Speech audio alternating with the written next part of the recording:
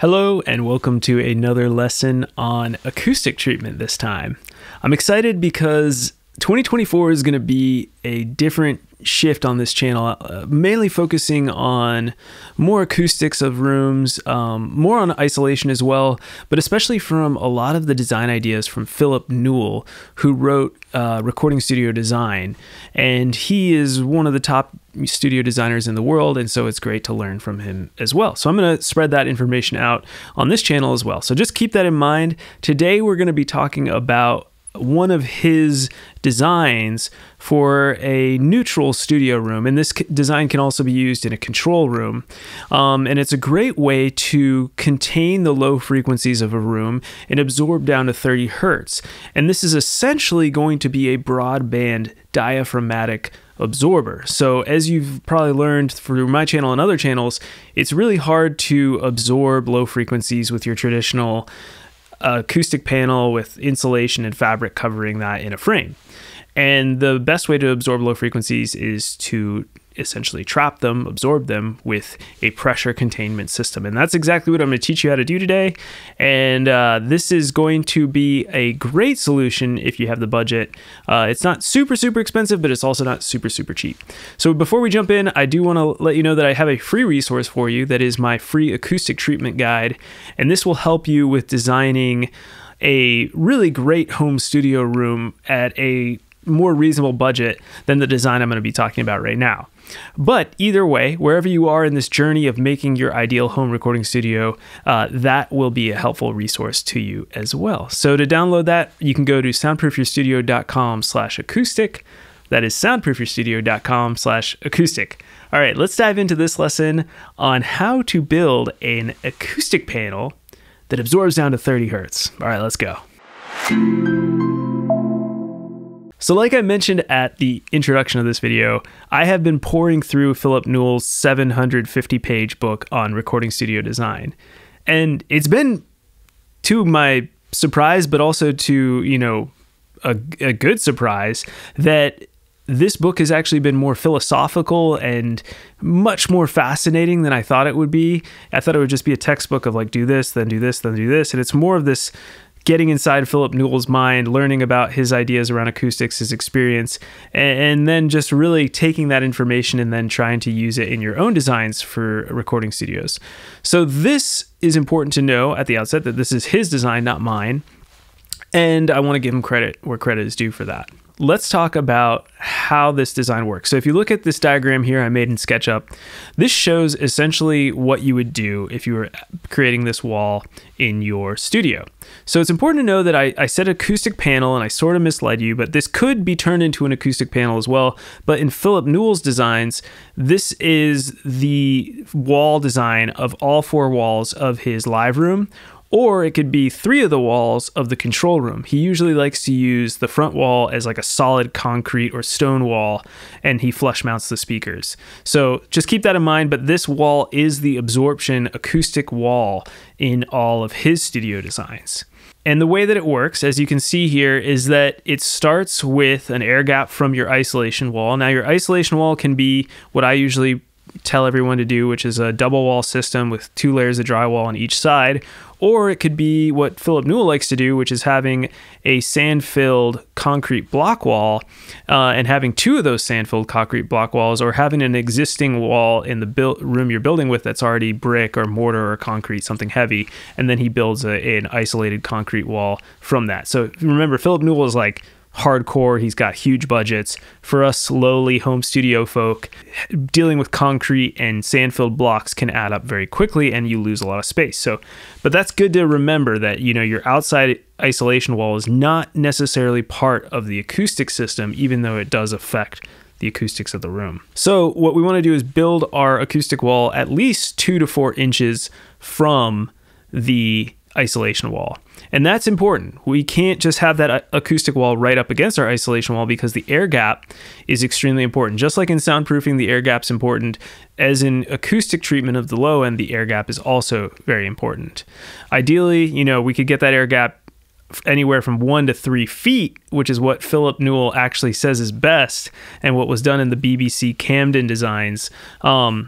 But he says that because so many studio designers are not willing to give up, or studio owners, I should say, are not willing to give up 1 to 3 feet of their room space all the way around, he's designed this design, which I'll go over, that allows you to only go 2 to 4 inches, but has much more mass and insulation involved in it. So that said, we're going to have that 2 to 4 inch gap. Then we hit our first layer, which in this case, I'm using Knauf ECOSE insulation. It's 3-pound density. And Philip Newell recommends using cotton waste felt of 60 kilograms per meter cubed of density, which is roughly 3 pounds per foot cubed of density in the United States. So if you're able to get cotton waste felt, I think it's a lovely idea. I love the idea of reuse, green, recycle, and the idea that it's not some sort of fiberglass insulation, which can cause itchy skin or hurt your lungs or something like that. I just couldn't find it in an affordable fashion here in the United States. So if you can find it, awesome, let me know. You could use cotton waste felt instead of the Knauf ECOSE insulation I'm recommending here. Either way, the Knauf ECOSE insulation is fairly cheap, coming in about, I think, 74 cents per square foot. And that's when you cut it in half. Since we're only using 1 inch thickness, you can cut the 2 inch bat in half and put it onto your acoustic wall. And then we have a dead sheet, and Philip Newell talks a lot about dead sheets, which a lot of us, a dead sheet is pretty much equivalent to mass-loaded vinyl. But I like the fact that he calls it a dead sheet because mass-loaded vinyl is just one type of product that achieves the same goal, which the dead sheet is essentially supposed to be a limp elastic membrane that has a lot of inertia, meaning like a punching bag. If you punch a punching bag, it has a lot of inertia. The punching bag won't move. It's got all that mass, and so it doesn't bounce back at you. And so something with a lot of mass, inertia, and then also is very flexible, which is what the punching bag scenario, it can swing, it can move back and forth. It's not like punching a solid wall and then you're just like, ow, my hand hurts really bad. So we use mass-loaded vinyl. You can use like a rubber material. All these things will do the same thing that Philip Newell is talking about, which is having that damping layer. So we're going to put that in there. Mass-loaded vinyl at 1 pound is what he recommends. I think it's 5 kilograms per meter squared is what he recommends for the dead sheet. He also recommends something called PKB2, which is available, I believe, in Spain or manufactured in Spain, which is like a dead sheet compound with the fabric already attached to it, the cotton waste felt attached to it. So that's cool. If you're in Europe, you can get that. And then we're going to go through. We have another layer of the Knauf ECOSE insulation, and then we have our 1/2 inch drywall. So plasterboard, if you're in Europe or in other places, same thing, 1/2 inch, 13 millimeter. And then we have another layer of the 1 pound mass-loaded vinyl, another layer of the 1/2 inch drywall, and then that is finally attached to our wood frame. And I will say, if you're wondering how do you attach all these layers, he recommends using contact adhesive, which is kind of a fancy word for glue. And it's a really strong rubber-based glue that you can get at any hardware store. And I would just sandwich all those layers together with contact adhesive, and then you could actually screw in the drywall sandwich to the frame. And in the US, we'll use a 2x4 frame. He recommends using a 5 by 10 centimeter wood timber. Sorry, I'm trying to learn my metric by heart. So, similar style framing. We use 16 inches on center here in the US, and then you can put Owens Corning R13 insulation, just like you would your exterior walls of your studio. And this is what I recommend doing. He says to fill it with cotton waste felt. Either way, it's doing the same thing. It's causing resistance in that air cavity so you don't get resonance in there, and increasing your isolation and your acoustic low frequency absorption. And then once we finish building that out, then we're going to add the final layer of mass-loaded vinyl on the outside of our wall, seal that up. I would use acoustic sealant because we do want that chamber to be airtight in there for this to properly work. And then we finish that off with another 1 inch layer of Knauf ECOSE insulation on the outside of this acoustic wall. It's a lot. It's big. So if you were curious, like how much space does that whole wall take up? Well, you've got your 2 to 4 inches in your air gap. Let's say you do 2 inches. And then the actual acoustic wall is going to be 7 3/8 of an inch. And if you did, 4 inches, you get up to 11 inches out from the wall. So almost a whole foot That's close to a meter for you, all of you in the metric system, and about 22 centimeters, I think is what he said in the book, is what it usually comes out from the isolation wall. So imagine you're losing 22 centimeters or, 8 inches, almost 8 inches, all the way around your room. So you got to imagine your room shrinks. But as Philip Newell says over and over and over again in his book, is that when we're designing studios, we are constantly in the battle between more space and better acoustics. And you can't have both. You can't have your cake and eat it too. You either lose space and have better sounding acoustics, or you have a bigger studio with worse sounding acoustics. And he's of the school of thought, which I think I'm leaning in that direction too, which is like, why spend all the money on a studio room that has poor acoustics just so that you feel like you have more space? There is a fine balance there in our home studio market, but that's something to keep in mind as you think about this whole design. So how does this system work? You might be wondering, okay, this is like a lot of materials. It's very complex. And why all the craziness with this? Why can't I just put an insulation panel, a panel with, fiberglass insulation on my wall covered in fabric and call it a day? And the reason is, those panels only, and if you use 4 inches of insulation, they'll only go down to 125 hertz. That's the lowest that you can actively absorb with those panels. The more of them you put around the room, the more the whole room will have a more continuous low frequency response, but it's still never going to be quite perfect. Whereas these panels that Philip Newell are talking about, because of this pressure component where we're actually sealing up a cavity and we're creating lots of mass and using lots of damping, that's actually helping with the low frequency absorption. And as he says in his book, this should work down to 30 hertz, which is really great. 20 hertz is the threshold of hearing. A lot of our speakers don't even go down below 30 hertz unless you have a subwoofer. So keep that in mind. So the way this works is we're just going to travel through the panel as if we were a sound wave. And this is a great way to kind of imagine what's happening with this acoustic panel. So first, the sound wave will hit the Knauf insulation on the outside. It'll go through like a fabric covering. You could even have the fabric, built out a little bit from this acoustic wall and frame the fabric with like a very, very cheap framed wall, I think is what he does. Or you could kind of create a system where the fabric goes directly over the Knauf insulation as well. But that will make it, the fabric's just there for the aesthetics, for the look. But the sound will hit that Knauf insulation, and the high frequencies to mid frequencies, roughly around 500 hertz, will be absorbed just by that 1-inch layer of Knauf insulation. And then it's going to hit the mass loaded vinyl, which is going to vibrate at certain frequencies, and some of those frequencies are then going to be dissipated by the damping of the dead sheet. Then some of those frequencies will make it through the dead sheet into the fiberglass cavity of our 2x4 wall.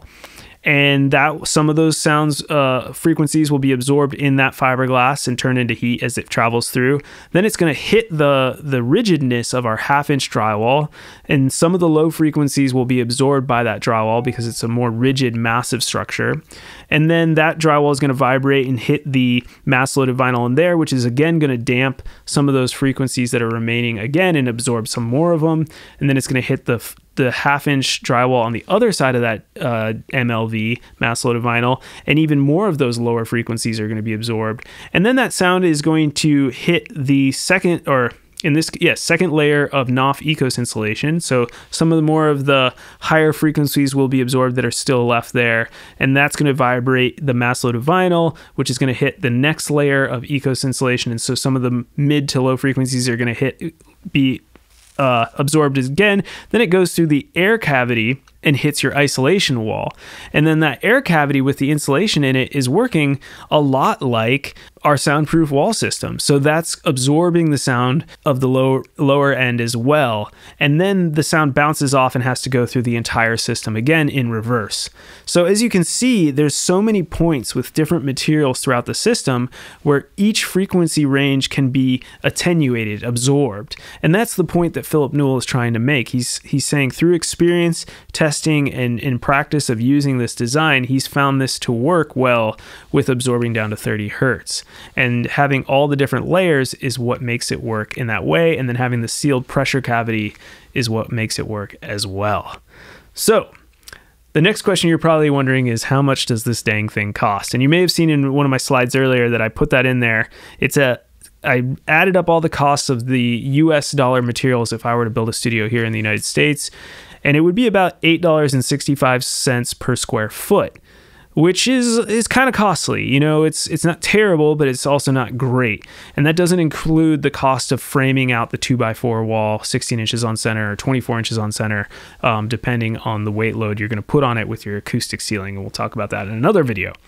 But basically, you know, $8.65 per square foot, if you were going to do like roughly a 15 foot by 20 foot room, which is what a lot of us are kind of working in if you're lucky to have that much space even, you know, that'll cost you around $2,500 in materials. Again, add that frame wall in, it might be a little bit higher, but roughly that's what you're going to be looking at for getting all 4 walls done. And then when you think about the ceiling, you know, you're looking at another $1,000 to $2,000. So let's just say $4,000 to $5,000 to properly acoustically treat a live room. And if you're doing a control room, Philip Newell recommends either choosing the live end dead end, which is what I like a lot, where you absorb the front end of the room and leave the back wall more diffusive, or you flip it around and you absorb all the sidewalls and the back wall and you leave the front of the room very reflective with something like stone, and flush mount the speakers. And that's what he likes to do. So in a control room, you can get away with doing just 3 of the walls, whereas in a live room, it's good to do all 4 of the walls, and then using wood slats in a pattern that allows for a somewhat reflective ambiance can liven up that live room, and I'll talk about that in a future video as well. So there's so much to unpack here, but this video is meant to just teach you about this very important aspect of Philip Newell's designs that I think is fascinating in terms of overcoming this hurdle that we all face in the home recording studio world of how do we treat our low frequencies. A lot of people will lean towards bass traps, which essentially is just fabric placed across a corner, and a bass trap, all it really does is the air gap behind the insulation. So let's say you have like 4 inches or maybe even 6 inches of insulation, and then you have a foot or 2 feet air gap behind that in the corner. Well, that's going to help you attenuate down to lower frequencies because of that air gap behind the insulation. But that's about it. You know, that's why we use bass traps in the corners. It's not really doing much else. When you start getting into broadband pressure traps, which is what Philip Newell is kind of getting at, then you're attacking those low frequencies with much more than just an air gap and insulation. So that's something to keep in mind, just about the physics of how acoustics works. I will say the only other person I've seen who's really actively pushing this a lot with broadband pressure-based diaphragmatic absorbers is Acoustic Fields. And if you watched a lot of his videos, you know, he's got his own proprietary system, and it's very expensive. You know, for a room I just mentioned, I bet it would cost like $20,000 to $40,000 to use the Acoustic Fields treatment to do this. So when you compare, you know, $40,000 versus $5,000, you start to see the benefit of Philip Newell's design. But it's the same concept. The concepts are what are important. The idea of absorbing diaphragmatically, using different materials to absorb, having the sound pass through multiple layers. These are all really interesting ways that we can start to expand the traditional home studio methods of acoustically treating your room. No shade on just throwing up acoustic panels. I've been doing it for years. I've had my songs played on, you know, HBO, on all the big streaming services, all that stuff, Netflix. So people don't really notice necessarily, but for you who's obsessed with sound and you want to hear, you know, what the sound really is, this method will get you closer to that truth. All right, that was a lot. I hope you've enjoyed this. Again, if you are on this journey of soundproofing, building a home recording studio, check out that free acoustic treatment guide. Just go to soundproofyourstudio.com/acoustic, and I hope you enjoy it. All right, I'll see you all next week with some more info on acoustics and soundproofing.